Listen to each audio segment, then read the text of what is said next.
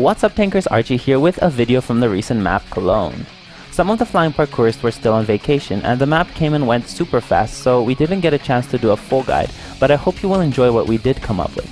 It's not such a big deal either since the map is long gone and will be remade in the near future anyway.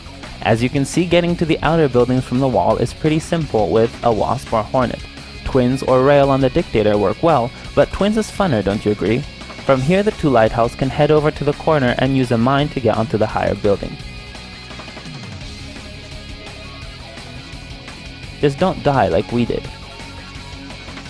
The houses inside the castle are very easily climbed, but make sure you stay on the edge at all times because the center is a self-destruct zone. If you go there, this is what happens. The tower in the corner isn't hard to reach either, and it's also rigged to explode in the center. So the key to this map? Stay on the edges. You can do the more distant houses too, but it will take you a lot more time to land perfectly on the edge, so good luck with that.